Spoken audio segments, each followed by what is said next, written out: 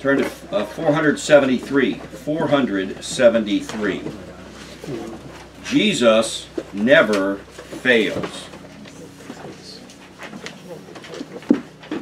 Do some thinking this week on Gene's questions. Good question. Maybe you'll have something to contribute next week regarding this whole issue of, if it's possible that even the elect could be deceived. But we have a lot of people who say they sin every day. They've been deceived. They don't. They probably don't. They shouldn't.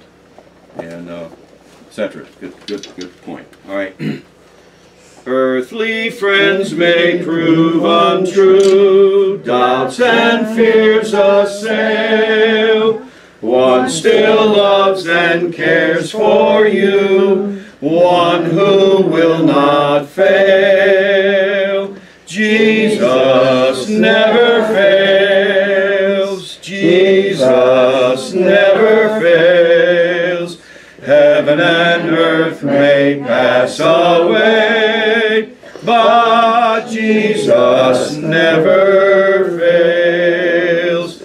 Though the sky be dark and drear, fierce and strong the gale, just remember He is near, and He will not fail. Jesus never fails. Jesus never fails. Heaven and earth may pass away, but Jesus never fails. In life's dark and bitter hour, love will still prevail. Trust His everlasting power. Jesus will not fail. Jesus never fails. Jesus never fails. Heaven and earth may pass away, but Jesus never fails. Amen. All right, by way of announcements, we're have our evening service tonight at 6 o'clock, and Wednesday night we'll have our Wednesday night service. Next week is Father's Day, next Sunday, and we're going to have our regular morning service, but then the Koch family is going to leave after church and go to Florida, and they spend, how many days is it going to be, Megan? 4? 7 total. Oh, 7 total. But we'll be back for Sunday, the following Sunday. So we won't have Sunday night and we won't have Wednesday night that week. So just kind of give you a heads up. We will have our business meeting after church. We put it off. We had everything ready to have it the first week when they put this thing into this ban in. So we'll have it after church today. And we still want to have a picnic around the 4th of July at our yard. And then when Reuben comes in August, we'll just have another one. But I do want to have a little fellowship together in June. Any other announcements that need to be made? Oh, by the way, Reuben made an interesting comment. He said, yeah, the governor out here has said, maybe you heard this, you can walk on wet sand, but you can't walk on dry sand. Yeah, that's what the governor of California said. If you go to the beach, you can walk on wet sand, but you can't walk on dry sand. Now, this is the insanity. These people they've actually gone nuts. They've lost. This guy's a governor of a huge, largest state. I mean, population-wide, largest state in the union, and he's telling his employees that you could. And I will encourage you, by the way, go to Janesville if you want to go shopping, enjoy yourself, and not have to worry about anything. We actually went to a gun shop, and there's a sign out front: "No mask allowed in this store." I went in and said, "Yeah, I love it." What? That's good. Yeah. The guy behind us, he took a picture of it with his phone before he came in. So you have to bring a huge bucket of water and then pour on the sand and then step? I guess that's what you'd have to do. You'd have to bring your own 5-gallon bucket of water. Pardon me? You'd probably get fined for wasting water. Yeah, they do so. California. Well, it just shows that there's no common sense at all in anything that's going on in our country right now. None whatsoever. So I would encourage you. It's a nice drive up to Janesville. There's a little construction there, but you can still zip along at 70 miles an hour in most cases. And man, oh man, the traffic is crazy. Yeah, I mean, there's people everywhere in Janesville getting around. Shops are all full of people, and most of them didn't wear masks, so I was glad for. You don't have to in Wisconsin. It's not mandatory. So Just pray for our building that they will kind of come to their senses. Things they got going on. It's like, Yeah. Well, anyway, praise God. 569.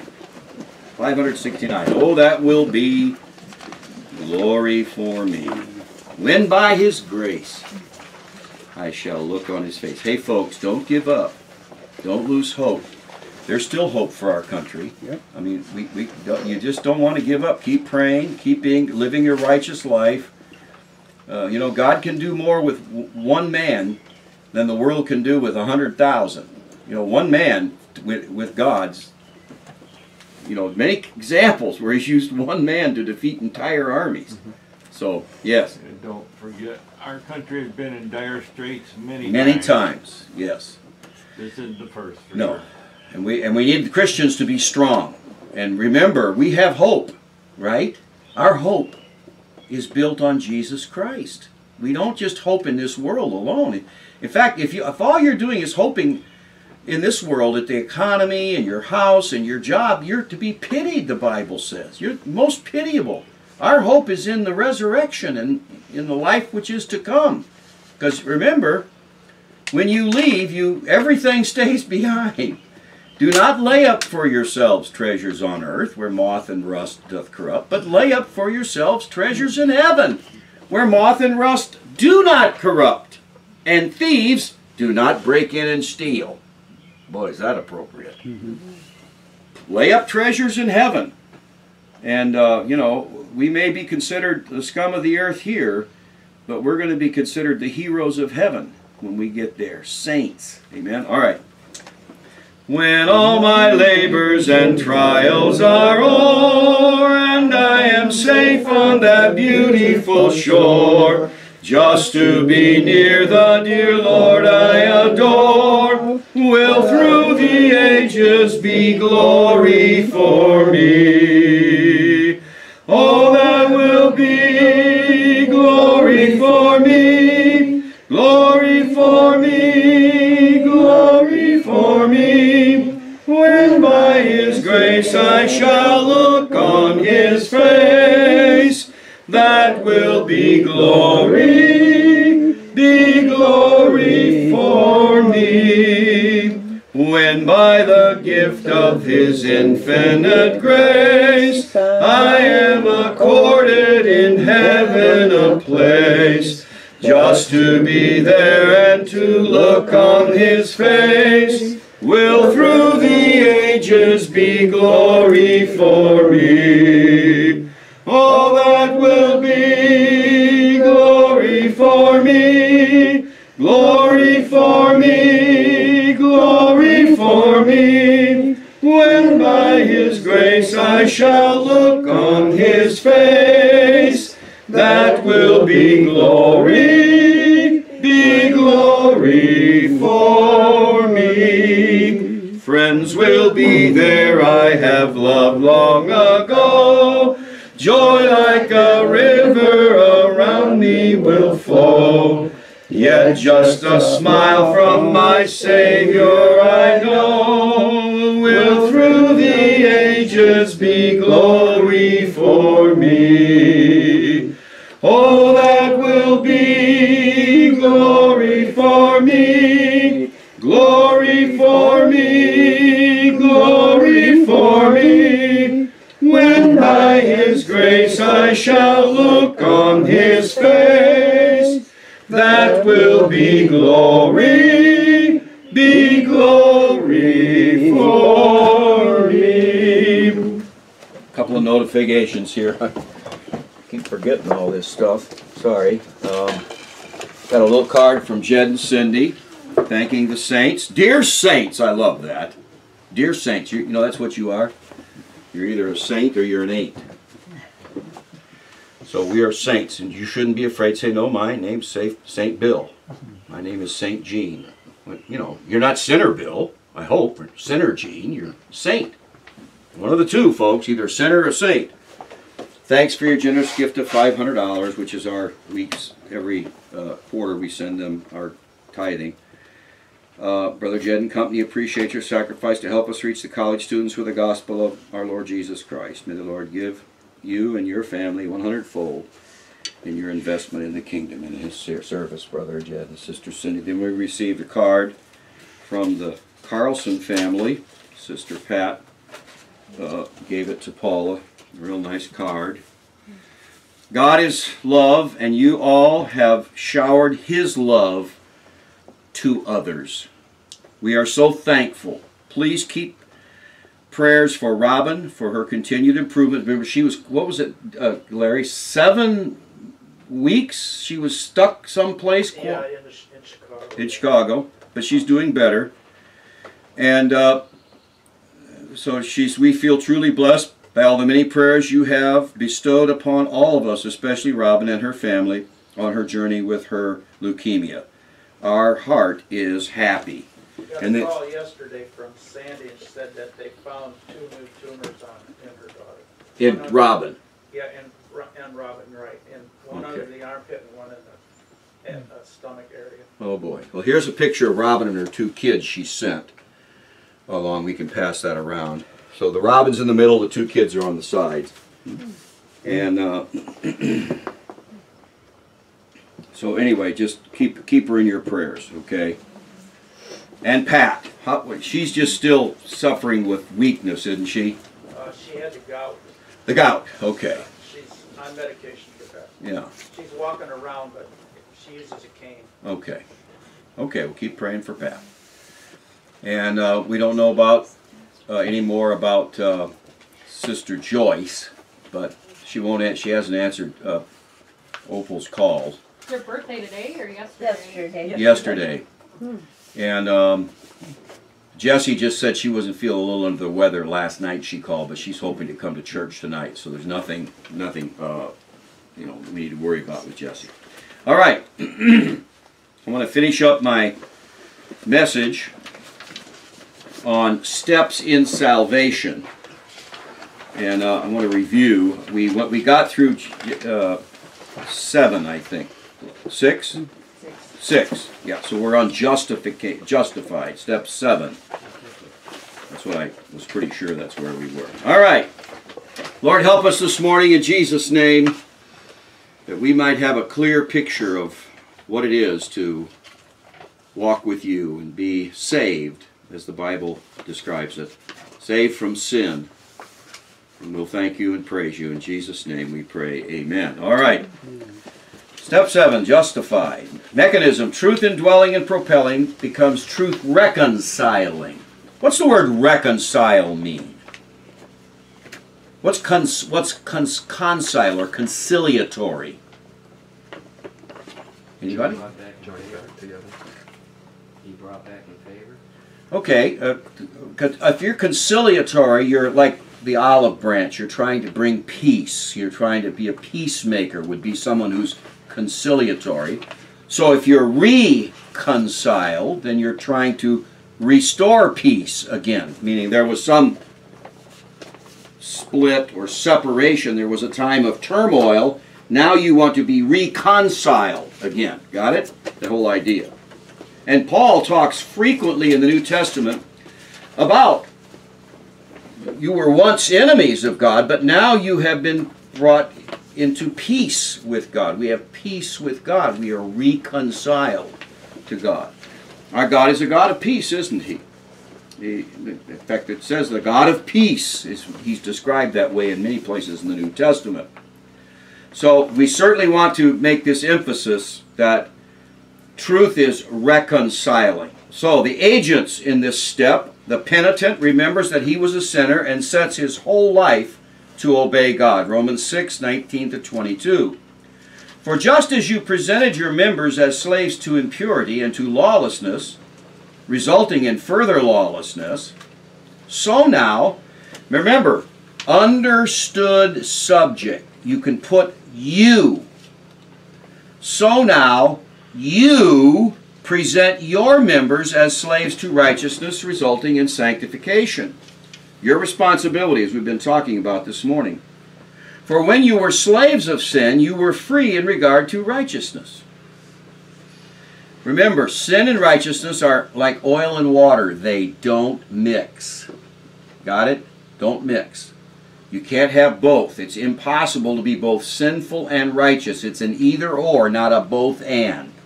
Verse 21. Therefore, what benefit were you then, deriving from the things of which you are now ashamed? And that's a good question. To ask a sinner, well, what benefit do you get from sin? It says, well, it makes me feel good. How long? John describes them as the passing pleasures of sin. They're pleasurable for a moment, but then, oh, it's not good. Guilt is a horrible thing. Verse 22.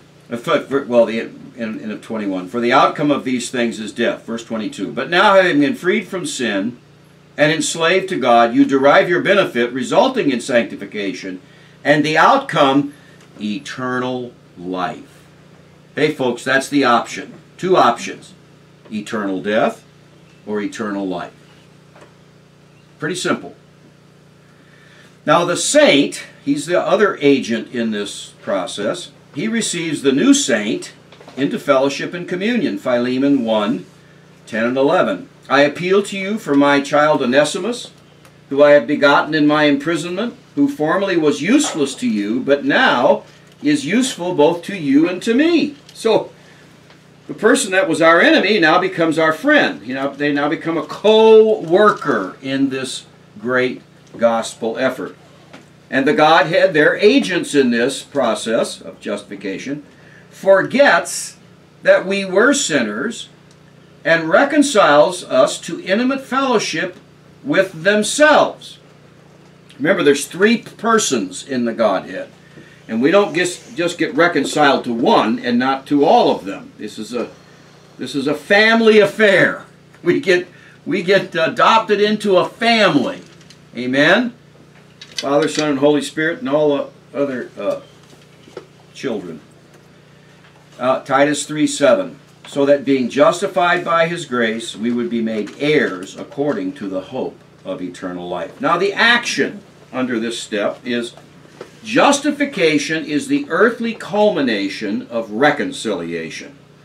In other words, we have all kinds of people that say, well, justification by faith means that I can sin and still get to heaven. That's really what, in other words, I'm still a sinner, but God doesn't treat me like I'm still a sinner, even though I still am a sinner. But this, of course, is complete foolishness.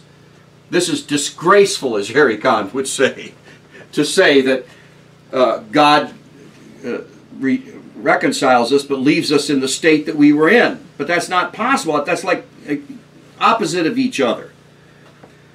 So man has returned. The thing that we have to understand, repentance means a change of mind and a change of motive. Both. Man turns around. He was facing one direction. He turns completely around and faces the other direction. Gordon Olson used to say, the sinner at repentance admits that he has been completely wrong and God has been completely right.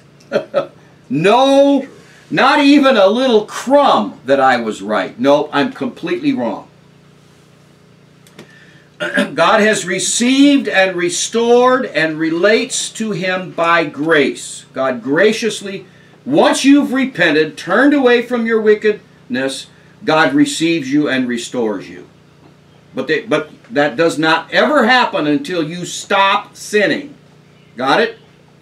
There's no compromise here. God say, well, you know, when I was a kid, I used to go to Youth for Christ camp up at Lake Geneva. I had a Youth for Christ camp up there. And they would come, the Youth for Christ preachers would come and preach these messages, and they would say, now tonight, just let Jesus in the front door. Just let him in the living room of your life. Now you got sin in the bedroom, you got sin in the closet, you got sin in the kitchen, but just let him into the living room. And then pretty soon you can let him into the bedroom. And then pretty soon you can let him in the kitchen. And boy, that closet though, where you've got all those secret sins, that's going to be tough to find. But finally, Maybe, you know, God's going to get into that club. That's a big bunch of hogwash, folks. That's like getting married to a girl and say, you know, I had 4 other girlfriends before you, and so I'll let one a year go. I'll still visit the other, you know, 4, and then 3, and then 2, and then 1, and after 5 years, it'll just be you and me. What woman in her right mind would ever put up with that? None. Yeah, exactly, none. Nobody. But that's why we present God, as though, well, God's just so desperate to get his toe in the door that if you'll just... No, no, no, no, folks. God comes in and he cleans house. Got it? Turns everything upside down. Old things are passed away. Behold, all things are become new. No compromise with God. No halfway with God. It's all or nothing. You know, they talk about full surrender. Remember the unconditional surrender. That means no conditions. I give up. Whatever you do is fine. But I give up. And that's all God takes.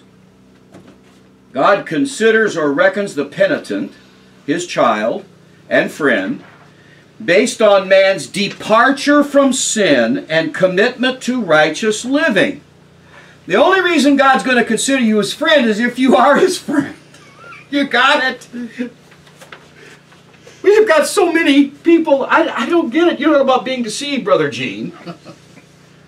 They think somehow they can be God's enemy but still be God's friend. It's almost inconceivable that we preach this stupid message. Well, we're all a bunch of sinners. We can't help but sin, but we're going to heaven. They say we're covered by... Oh yeah, oh yeah, oh yeah. I know it's all that... We talked about supererogation this morning in Sunday school. You know what supererogation means, Brother Dave? You do. You know what it means. Yeah. That means Jesus, he was not only righteous for himself, but he had so much righteousness left over that he could give it to all of you. But the problem is Jesus was a man. He could only be righteous for himself. He could only obey for himself. He couldn't obey for anybody else. Got it? So he expects you to obey for yourself. It's called righteousness. You're really supposed to be righteous. The same way Jesus was really righteous. How was Jesus righteous? He had to obey. Read Hebrews chapter 5, verse 7. He learned obedience through the things that he suffered, and thus, being made perfect, he became the author of salvation to all who obey. That's Bible, folks. That's not some doctrinal book, systematic theology that somebody wrote. That's Bible. We have to cease from sin and obey God. Isaiah 1:19. If you consent and obey, you will eat the best of the land. God's pretty simple. If you consent and obey, you'll be blessed. The result. Now the penitent is now related to God. It's related to by God as if he had never sinned. So God basically treats you like you'd never done anything against him. That's the relationship. And by the way, why does God do it? Because he knows you won't do anything against him again. He has faith that you will live a holy life, that you won't sin anymore. God's not going to treat you if he has the scintilla of wonder that you might go back to your life of sin again. Every time Israel turned their back, God's shocked. He can't believe they did it. He writes through Isaiah, he says, what more could I have done for my vineyard than I have done? God's just frustrated. What more could I? He's asking the question. Somebody tell me what more I could have done than I did. And there's silence because God's done everything he can do. Amen? So God's like, what do I have to do to get people to follow me, to love me, to obey me?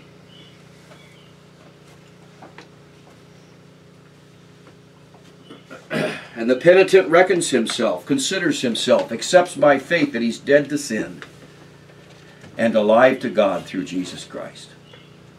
You have to, hey folks, you cannot be a Christian without faith. You just accept by faith, I'm dead. I'm dead to sin. Even though you're alive and you could sin, you got a free will.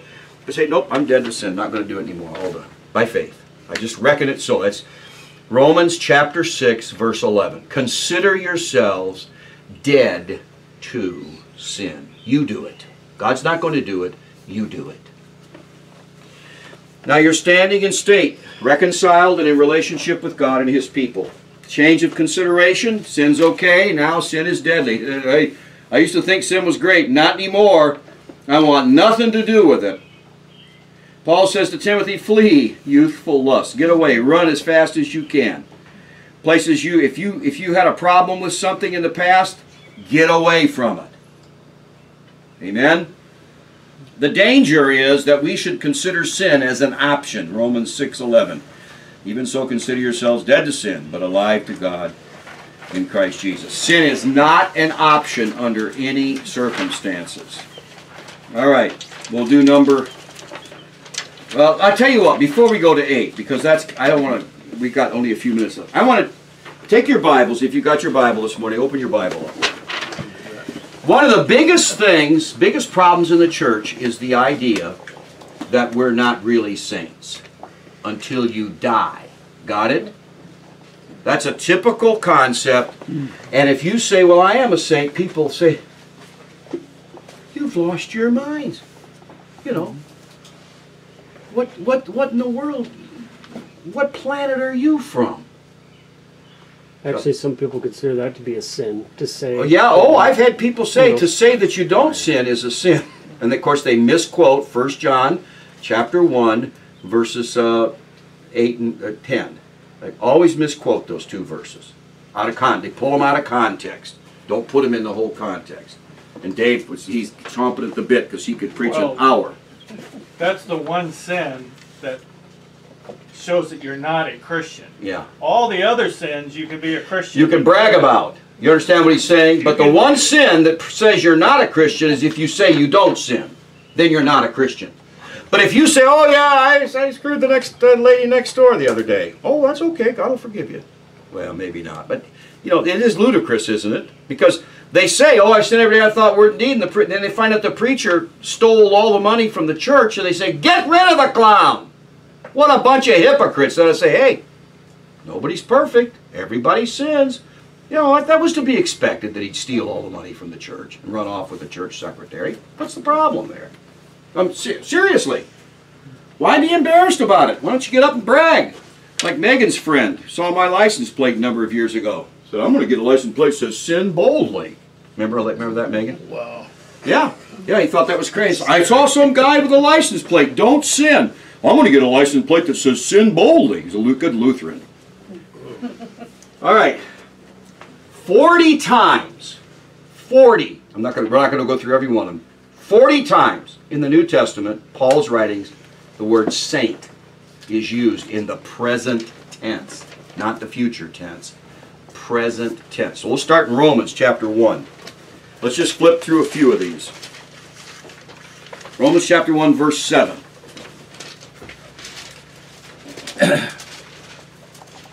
We'll try to stick, there's a bunch of them in Romans. Romans 1:7. To all who are beloved of God in Rome, called as saints. We are called to be saints. Got it? Grace to you and peace from God our Father and to the Lord Jesus Christ. Now flip over to chapter 8. Verse 27. Romans 8:27. And he who searches the hearts knows what the mind of the Spirit is, because he, the Spirit, intercedes for the saints according to the will of God. So it's God's will that the Spirit intercedes for saints, not for sinners. Doesn't say he intercedes for sinners. He intercedes for saints. He convicts sinners. He's not, the Spirit of God's not interceding, oh God, please don't send those sinners to hell. No, he's interceding for us. He's convicting the sinner. That's what Jesus said. Remember, when he comes, he'll convict the world of sin, righteousness, and judgment. So sinners are being convicted, but he's interceding for saints. So there have to be saints, or he can't be interceding for them. All right, chapter 12, verse 13. Chapter 12, verse 13. This is the part of the gifts that in Romans. Contributing to the needs of the saints. Practicing hospitality. That's what Roy and Mary are doing. They're contributing to the needs of the saints, to have a place to meet. We can fellowship together. They're practicing hospitality. Roy makes those good meatballs every once in a while. Oh, yeah. Romans 15:25. You don't have to, man. You just brought those up. I got a couple packs. I thought about that the other day, but I didn't think of it. Romans 15:25. But now I'm going to Jerusalem serving the saints. Gee, seems like that Paul thought there was a whole lot of people that were saints. Verse 26. For Macedonia and Achaia have been pleased to make a contribution for the poor among the saints in Jerusalem. Verse 31. That I may be rescued from those who are disobedient in Judea, and that my service for Jerusalem may prove acceptable to the saints. Paul was saying, I need to be acceptable to the saints. Isn't that interesting? Not only to God, but to the saints. Chapter 16, verse 2.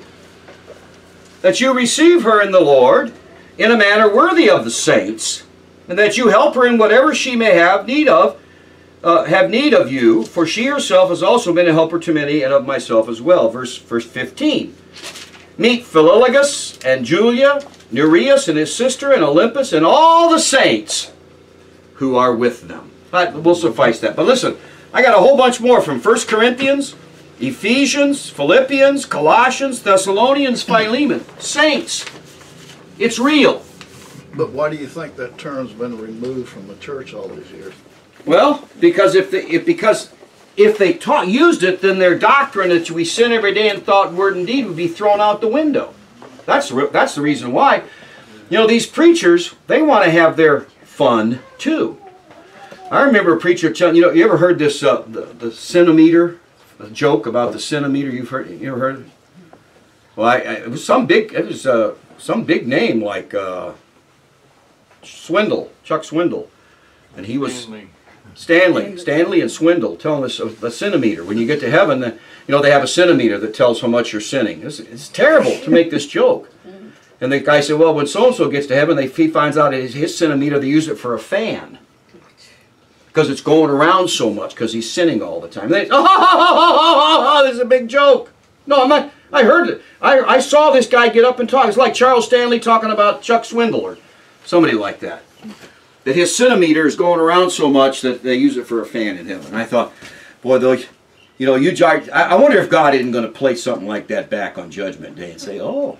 I didn't think it was so funny. Go ahead. Does God answer prayers of sinners? No. The Bible's very clear about that. The only prayer He'll answer is the repentant prayer. But the moment you repent, you've changed your mind. You've stopped your sin. You understand? Now this is godly sorrow, godly repentance, not worldly repentance. Not sorry for getting caught, but sorry that you did it. No matter what the consequences are. Brother Paris on one of his tapes says, we say to God, God, I don't, if you'll have me, I don't care if you send me to hell in the end, if you'll just forgive me, that's what I'm looking for. In other words, we don't bargain and barter with God. You just come to God and say, here I am, if you'll take me, have me. Whatever you tell me to do, I'm going to do. Amen? All right, we'll look at the last two steps, persecution and glorification. Because, folks, persecution is a step in salvation, young ladies. Don't think you're going to be popular and loved and accepted. Because that's not the way it goes. Even your own family may think you're nuts.